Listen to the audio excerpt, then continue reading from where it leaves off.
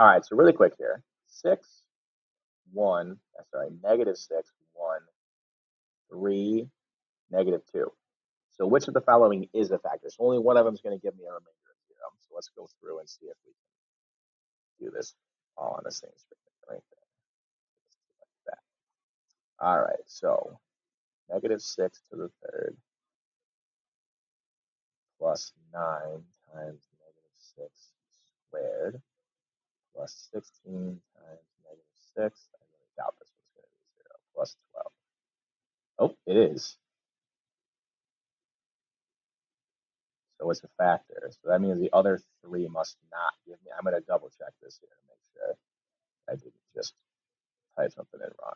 1 to the third plus 9 times 1 squared plus 16 times 1 minus 12.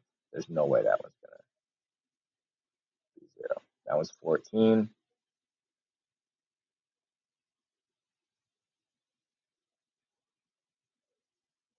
I think it'd have to be negative, looking at how this works here. It's got a lot of pluses in it.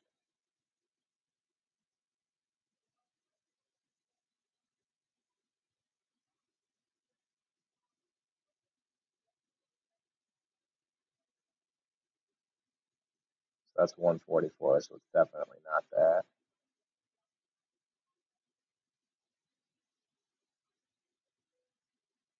And then let's put negative 2 in there. Sorry. Negative 2 to the third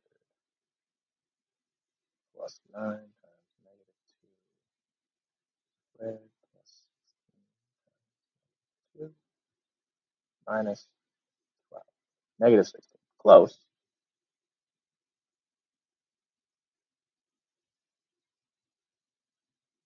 So if you trust yourself, you could have stopped today. I never trust myself. If I'm taking a test, I'm definitely going to double check everything. If I'm not taking a test, I probably wouldn't. But taking something that's graded, double check yourself, make sure